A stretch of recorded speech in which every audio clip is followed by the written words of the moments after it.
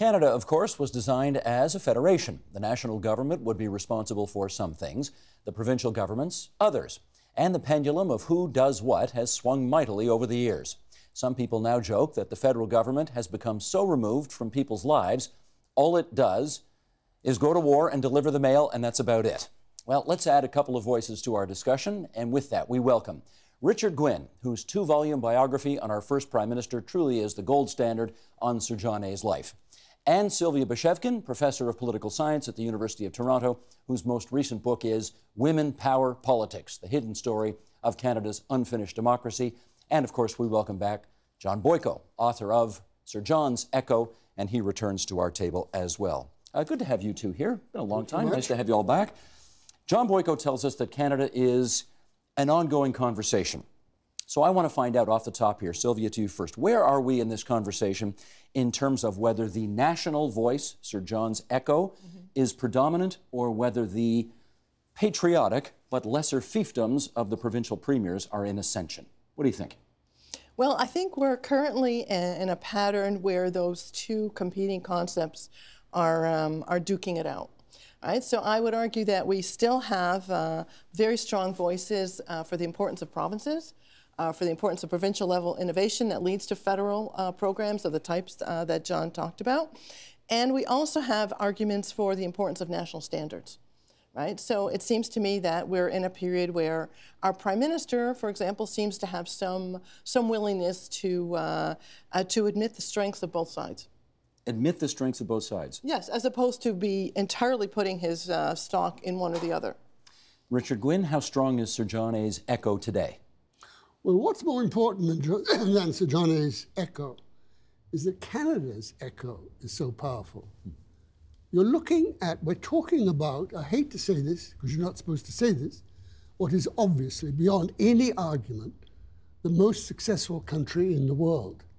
Now, you can't discuss Canada unless you start from that premise. There is no doubt, nobody would argue it, only Canadians would argue about it, that this country is the most successful in the world. Defined how? We are the country that most of the world thinks is the most successful. When there was a big survey of the whole world, countries of all kinds, some rich, some poor, blah, blah, blah, they said, and they asked people, some 40,000 people, if you had the choice, which country would you go to? It wasn't that Canadian came first. Of course we came first.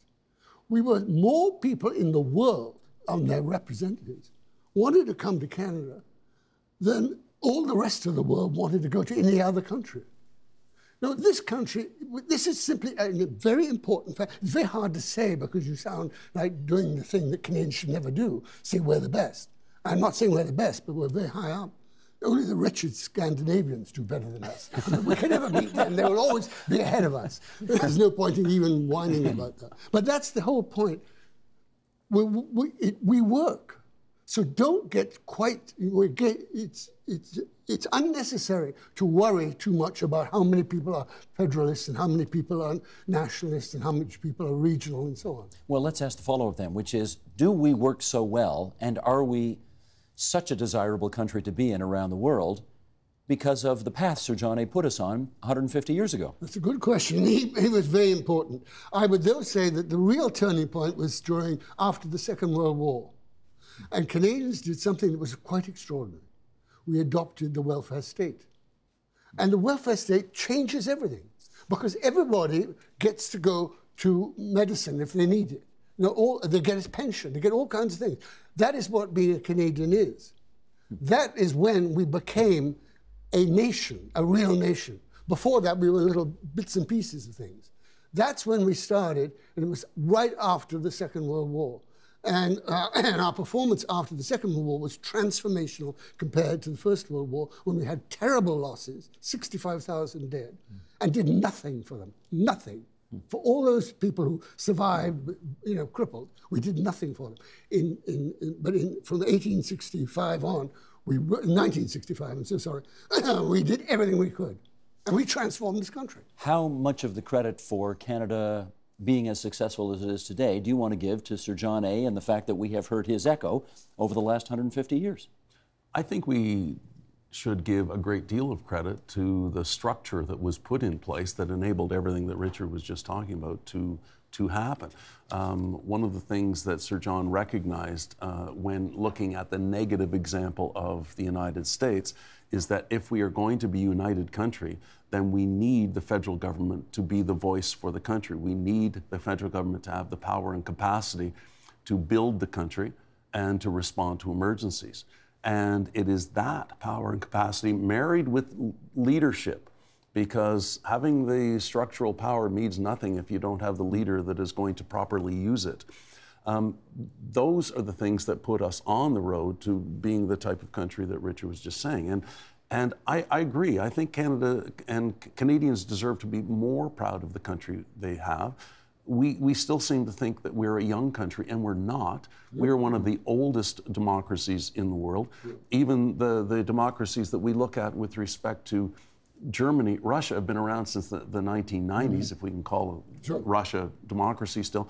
And Britain is in the middle of reinventing itself, as I think the United States are. So we are one of the oldest, and we're one of the most stable, and we're one of the richest.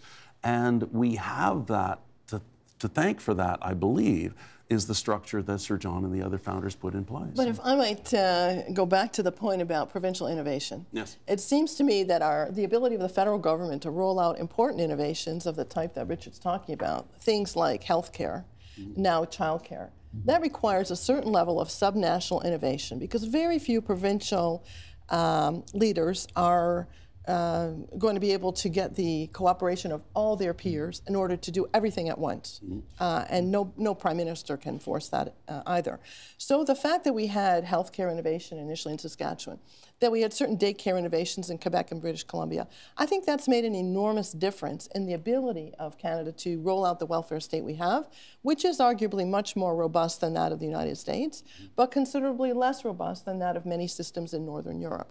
So you can hear that echo of Sir John's even at the provincial level. You can hear it at the provincial level, but it seems to me we still have to give some credit to his willingness to go for what we could call a quasi-federal bargain, right? Where Canada starts out as something like a unitary state, but with provinces, right? And we've seen the genius of innovation as well, the judicial committee of the Privy Council, those decisions that come down from London that recognize the need. Just take 30 seconds and explain what the JCPC was the back in the day. JCPC, so let's come on. Everybody knows that. No, they don't. Not everybody's. We didn't all take Sylvia's class, so we don't know. Federalism course, right? So prior to the time that our Supreme Court became the sovereign arbiter of constitutional law in this country in the late 1940s, all of our constitutional decision-making, the final arbiter, was in the hands of the Judicial Committee of the Privy Council in London, England. And so many important decisions, including the one that gave women the right to sit in the Canadian Senate, went to the JCPC. That one went in the 1920s. And the point is that those judges who were sitting in London were very sensitive to the amount of geography in this country, the extent to which a French-English bargain had been struck at origin. Oh, look at him shake his head. He's not buying. He's not buying. No. But it seems to me that there is an interpretation which says that we needed a quasi-federal system. We couldn't have an entirely unitary state, right? We needed some resonance with the regions and with the language groups in this country. And it seems to me that that same level of flexibility and resilience is very crucial to our federal system. There have been other federations that we know are just for historians to study, one being Czechoslovakia. Very short-lived federation, right, from the end of World War I through the Nazi invasion. So we want our federations, Richard points out, to be more durable. Okay, but I got to find out why he's shaking his head so violently there a second ago. Well, the Judicial Committee of the Privy Council was appalling. Not one of its people had ever been to Canada for even one moment. None of them knew anything about Canada. None of them knew a damn about Canada. They recast our Constitution by giving a great deal of extra power to provinces. But it wasn't. Nobody knows why they did it. Well, they could see a map, Richard. They could see the size of the place compared to their island. We had maps. Canadians didn't need the Judicial Committee. But they took this, I think, because they were bored. They didn't have much to do. They really weren't very important as far as Britain was concerned. But they were important for provincial powers. I know for us, but these people, these judges, really didn't have much to do, and they had the chance. But when you go into somebody else's country and know nothing about it, and will not accept any statement made by a Canadian, That is, for instance, if the Prime Minister or a senior official or whatever it was had said, hey, this is what we were intended to do. None of that was acceptable in their defense. However, to their defense, I mean, women couldn't sit in the Canadian Senate if we'd only had Canadian decision makers. They made some very insightful decisions. But with all due respect, Sylvia, you're quite right on that, and it's to their credit. But it took them 50 years to do something worthwhile. The rest they just invented. As much as I'd love to spend the entire hour discussing the merits of the JCPC, I'm going to bring us back to present day. And I want to pluck this quote out of John Boyko's latest book here, Sir John's Echo. And let's take the issue of climate change here as it relates to this pendulum that has been swinging back and forth between who's got the power in the country. If you would, please, let's bring this quote up. Saskatchewan's Premier Brad Wall said, "The level of disrespect shown by the Prime Minister and his government today is stunning. In fact, the only thing Prime Minister Justin Trudeau was disrespecting were provincial leaders who were refusing to join him on the right side of history. Trudeau was respecting us by harnessing the power of the federal government as it was meant to be used," so says John Boyko. We are a federation, and I just wonder why you don't have a bigger problem with the fact that the federal government has basically put forward an edict, because that's what it is, saying, either you provinces will get into line and do something on climate change, or we're going to do it for you. And this is an area of responsibility that is in provincial jurisdiction. Why does that not offend you at all? It doesn't offend me at all because climate change, two reasons. One, climate change is the issue of our time. The future of everyone's grandchildren, even yet unborn, is going to be determined by how the world looks and handles climate change.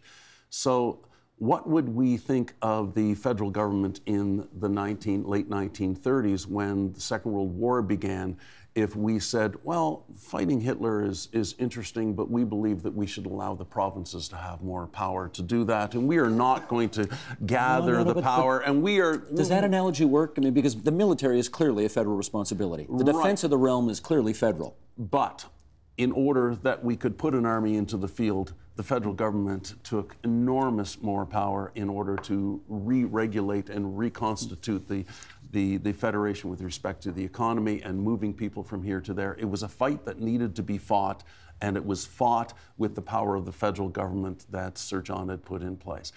Now, the fight that needs to be fought is climate change. And so therefore, when Mr. Trudeau looked and saw what would happen if it were left to a number of provinces, not all, because some provinces were already making great strides, he made the determination that this is a time where we need to fight that fight with all the power that the federal government has. And he made a similar stand with respect to health care.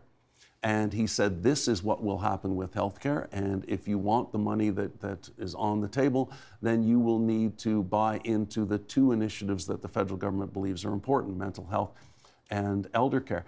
And he did the same thing with pensions. So what he is doing is what Sir John would have applauded and said, we believe that the federal government is the voice for Canada. This is what's good for all Canadians, given the challenges ahead, pensions, healthcare, climate change, and therefore we are using the power of the federal government. Do your power to the provinces instincts get offended by the way that the Prime Minister of the country today has heard Sir John's echo on this issue of climate change? Well, I think my instincts are those which say, look, Canada is a very healthy federation because instead of having internal wars, we have this ongoing sort of psychoanalytic conversation in the country about something that's, you know, Joe Clark's idea, the community of communities, and Pierre Elliott Trudeau's critique of what he called shopping plaza federalism, too much decentralization, and the benefits of national standards. So it seems to me that we have a good ongoing tug of war. That's the nature, it seems to me, of a healthy democracy, where we're prepared to say to the provinces, well, you know, we need to do something about healthcare.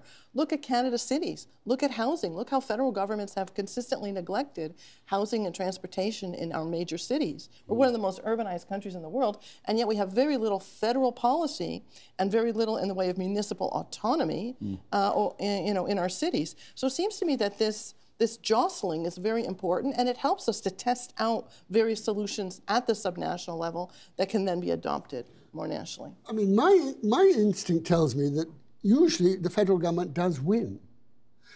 It just requires skill and, you know, adroitness and deviousness, which of course Johnny MacDonald was very good at, deviousness. But you know, they usually get what I think, John, because he's so good as a historian, but I think you're exaggerating a bit the problem. There is a problem. There clearly is a problem. But by and large, a good prime minister can always win. And that, Quebec obviously is a special case. And so, by the way, are Native people. I mean, they also aren't moved by the great Canadian thing in the way that other Canadians are. But most Canadians, I think, will go on the side of the central government if there's not any good reason not to. Well, John, you mentioned healthcare, and I want to follow up there. And again, I want to take us back 50 years. We're in the middle 1960s. Lester Pearson is the Prime Minister of the country, Liberal politician. John Robarts is the Premier of Ontario, Conservative politician. Prime Minister says we're going to have Medicare. We're going to have single-payer system across the country, full-throated healthcare system. I don't think anybody in the country, I shouldn't say that. I think most people in the country are happy with that decision and would not want to turn the clock back 50 years to what we had before that. Robarts issued a warning. Robarts said this is all well and good as long as the federal government's going to pay half the shot. But there will come a time when the federal government will want to withdraw its contribution from half and half, and then we're going to be stuck holding the bag. He was absolutely right about that. I wonder, question for you is, in that case, did Sir John's echo overreach to the point where now today you're giving credit to Prime Minister Trudeau for the transfers he's giving to the provinces for healthcare dollars, and the fact is, by the time the current agreement expires, the federal government will be funding less of a share of the healthcare bill in this country than it did at the beginning. That's way too long a question. Discuss. Okay. I think that what we have is what Sylvia mentioned is a conversation. And that one of the strengths of our country, as Richard said, is that we are diverse and there are various opinions in the country on anything at any time. But we are unlike other countries that we don't reach for a gun, we reach for a gavel, we're going to have a meeting, we'll form a committee and we will duke it out. And one of the things that you mentioned with respect to healthcare is that the funding model has changed. True. And that gets negotiated every generation. It will get renegotiated again a few years from now. Well, I'm going to stop you there. There was no negotiation when Stephen Harper was in. He essentially went to the table, he put down, said, here's the final offer, take it or leave it. True. There was no negotiation. Mr. Harper has had a way of doing such. Yeah. That was his form of negotiation. But that is where power and leadership come into play. I believe that despite the fact that the amount of money that, go directly to your question, that the federal government is putting into healthcare today does not negate the fact that Canadians still have healthcare. And if I have to pay this much taxes out of this pocket as opposed to that pocket, now I am going to pay a little bit less out of that, a little bit more out of that. If Canadians still have the health care that they deserve, then I think Canadians are happy. And that to and fro between the feds and the provinces will always happen. Does that mean that the federal government is somehow mistreating the provincial governments? Provinces would say yes. John, the problem with healthcare is there are too many guys like me hanging on. That's the basic problem. We're kind of thankful about that, Richard. No, I know you are. I'm glad, and my wife is figuring it out. But the truth about healthcare is we have to pay for it. Yeah. It is going to get paid for.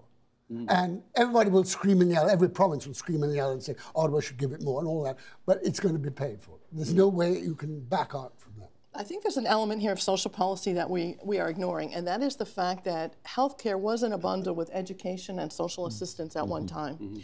And we saw, beginning in the Mulroney years, some very significant cuts that affected the federal role in social housing in cities, and that affected, in particular, social assistance. And we've seen a further winnowing away. So in a middle-class world where people talk about healthcare and how much should we as citizens pay and how much should be private and public and so on, we're really neglecting the fact that our welfare state has become increasingly, shall we say, residual or marginal in terms of its willingness to offer what used to be a far more robust redistributive side on the social assistance piece. We're forgetting that. And it seems to me healthcare is a major debate, and it affects all Canadians.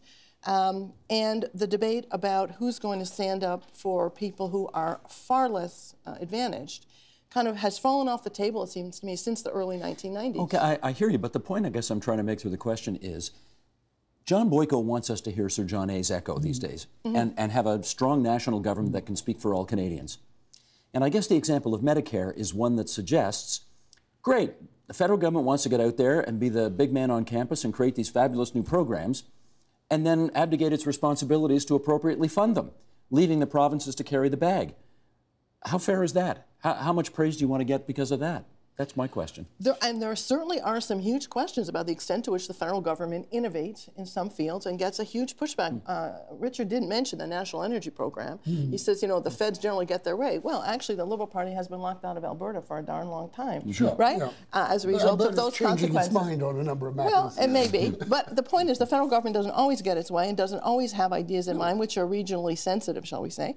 And so it seems to me, in talking about social policy and equating it with health care, we're neglecting a large piece of what Sir John A., I think, would have seen as the historical kind of funding role towards a welfare state, which obviously didn't exist in the late 19th century, but has existed since the end of World War II. And the Fed's role in that, and also the fact that so much has been devolved. The point is we're living in an age where the sort of downloading to provinces and municipalities has been very, very extreme since the Mulroney years. And we're forgetting about where things really wear thin. And it's, I would argue, highly related to socioeconomic status. All right, let's try a different angle here on this then. Would you agree that power corrupts and absolute power corrupts absolutely? As a general statement. I've never had any experience. This is I would have no idea. Yeah. Well, okay, humor me for a second here, because as you argue for a stronger central government that is able to speak with one vision for Canada, I wonder whether investing too much power in that senior level of government runs the risk of abuse. I believe that having dominant power in the federal government is not the same as having dictatorial power in the federal government. And I believe that there are enough checks and balances in the Canadian system that would never happen. Part of the checks and balances are the premiers that always fight back. And it is their job to fight back, and they do so well. And our history shows many premiers who have fought back gallantly. Lougheed during the oil crisis of the 1970s, for example. Mowat, even earlier, fighting back directly against Sir John. So no, I don't think that dictatorial power is something that we need to either contemplate or worry about. Richard, how about you on that? Do you worry that if the federal government becomes too powerful, it's ripe for abuse? No, I mean, I trust the federal government, and this is so corny to say, but I trust Canadians. Canadians generally do the right thing. Their record is pretty damn good. I hate to say that, but it is true. That's twice you've said I hate to say that. Well, no, well, I mean, because I'm speaking the truth, so I don't want to keep on doing it. But, you know, we are a very successful country, and we should just assume that we will sort out these problems. There is no magic to any of them, but normally a prime minister can get his way, enough time, his or her way. So far, of course, there's only one her. But, and so we're frothing about trying to expect the perfect. You're not going to get the perfect, except for the goddamn Scandinavians. Okay, sorry, Sylvia, go ahead. I would say that we also need to bear in mind that, you know, the old power that leaders had in the age of Sir John A., the executive federalism model, where all those guys, and they were all guys, could go to Prince Edward Island or wherever and make their deals, that we saw fell apart by the period of Meech Lake and Charlottetown, right? We have a huge decline of deference. We have an increasingly educated population. We had key players in those debates in the Mulroney years who were not provincial leaders, right? They were people like Elijah Harper. There were people like Judy Rebick, at the time president of the National Action Committee on the Status of Women. People who said, look, these deals have been made by, you know, a bunch of white guys in a room, and they don't represent what Canadians want. So we have, in addition to the checks and balances of provinces, we have a civil society that, it seems to me, has been quite engaged in keeping more checks on leaders. And some leaders, of course, deplore that because they see it as leading to the ungovernability of the Federation. Others of us think it's part of a healthy civil society. We also have, if I can interrupt, the civil society in Canada that admires complexity and, except for a small percentage, I think, admire the fact that we never villainize the other. And I think what has been happening in Britain with respect to Brexit and what's been happening in the United States with the rise of Donald Trump is less likely to happen in Canada because of that civil society that you've just described. And that is an essential part of what keeps the federal government from gaining too much power or exerting power in an irresponsible manner. I want to make an ironic observation here, if I can.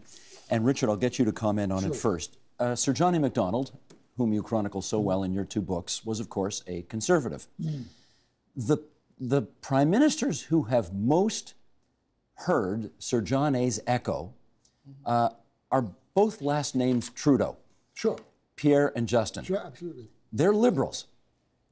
The prime ministers who have really not followed Sir John A.'s echo, in the sense of the way we're talking about it here tonight, are guys like Mulroney and Harper and Clark, and they're conservatives. What are we to make of that? Well, I mean, yes, but, you know, if you go to Mulroney, you know, who's had a hard time, and he deserved it on certain things. But he performed very important work in terms of South Africa and breaking that system. And he argued with, you know, very powerful people. And that was a real achievement by Canada. But he also argued for a decentralized, an increasing decentralization, which we talked about in the first segment, that was not consistent with Sir John A.'s echo. He was trying to deal with a particular issue, and I don't know why I'm defending Mulroney, because I'm not usually hastily, but he wanted to settle the deal with Quebec. Yes. And of course, Trudeau was much more combative. And it worked out. Trudeau worked out. We're very lucky. But Canadians were worried it was going to be Quebec was going to be too powerful. And that was really the mood among Quebecers, Canadians. Sylvie, do you find anything ironic in the fact that the Liberal prime ministers that have followed Sir John A. seem to be more in tune with his echo? I've always found that to be ironic in teaching Canadian federalism, but I also find that there is the spillover from the United States, which is, again, quite ironic given Sir John A.'s history, right? The spillover of states' rights thinking from American conservatism into Canada. And we have this sense that provincial rights are often very firmly defended by conservatives in this country, and that decentralist impulse to talk about the individual and not the collective in Canada is seen as, you know, a sort of potentially collectivist and interventionist federal government, and the conservatives push back against that. At the same time, as Richard points out, you know, Brian Mulroney, if you read Margaret Thatcher's memoirs, he's condemned as too progressive and not sufficiently conservative, right? That's what, because she tangled with him on South Africa and other things. Right. Mulroney also brought more women into the federal cabinet than had ever been the case in Canadian history. And the greenest prime minister of the last half century. So there were things about Mulroney that did not make him an American conservative. I'm not suggesting that, but there is this decentralist impulse that we see. We only have to watch Donald Trump, for example, talk about the states' rights to decide all kinds of things.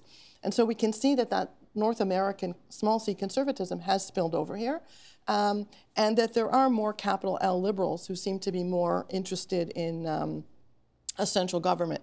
We certainly saw that when Clyde Wells, as Newfoundland Premier, took on Brian Mulroney. I would argue Clyde Wells was one of the most articulate defenders of a centralist view of Confederation. And Mulroney hates him to this day. Well, you know what? That's a personal thing. We're here to talk about the ideas. Indeed. And it seems to me that he's another liberal that fits that mold. Right on. We got a couple of minutes to go here, and I want to put one more quote from the book on the table here, and John, I'll get you to speak to it. Our voice is that of the federal government. When it speaks for us and for Canada, it's always with a hint of a soft Scottish burr, for it is, after all, Sir John's echo. That's a lovely quote from the book. I do wonder, though, how comfortable you are concluding that, given that there have been broad swaths of time in the history of this country, some in our lifetimes very recently, where the federal Liberal government has been persona non grata in much of Western Canada, where the Conservative government has been persona non grata in much of Quebec. You say the federal government needs the power to speak for the whole country, and yet the federal government, I don't think it's too strong in saying this, has felt like a bit of an enemy occupier in much of this country. How do we get our heads around all that? I think we need a broader perspective, and this comes back to the question you asked before. And the broader perspective would say that it is all about perspective and it's not about party. The federal politicians who have been most vehement in their defense of Sir John's vision for the country have been Liberals. And I would add Mackenzie King to the pot and say that he was there too, and Laurier to a certain degree. So it is less about party and more about perspective. One of the people premier who defended Trudeau, for example, was Bill Davis, who you know a great deal about, and he was a conservative. So that's one point. The second, progressive conservative. Progressive conservative. Yes. The second point is that saying that Alberta will not elect a Liberal and therefore that the Liberal government doesn't speak for it, I think forgets the point that they have just elected an NDP government. And if we look back a little farther, there were years when Prime Minister Bennett, and before that the MP, R.B. Bennett, was the only Conservative elected in Alberta because at one point it was said that the only thing that protected Conservatives in Alberta were the game laws. So it will shift, and it will shift back. That pendulum does swing. I want to thank you for making the trip in from Lakefield, Ontario to join us once again here at TVO. Sylvia Bashevkin and Richard Gwynn, always great to have you at our table as well. Thanks so much, everybody, for this scintillating discussion about Sir John's Echo, which I can hear coming around the corner now with that Scottish burr indeed. Thanks, everybody. Thank you. Thank you. Help TVO create a better world through the power of learning. Visit TVO.org and make a tax-deductible donation today.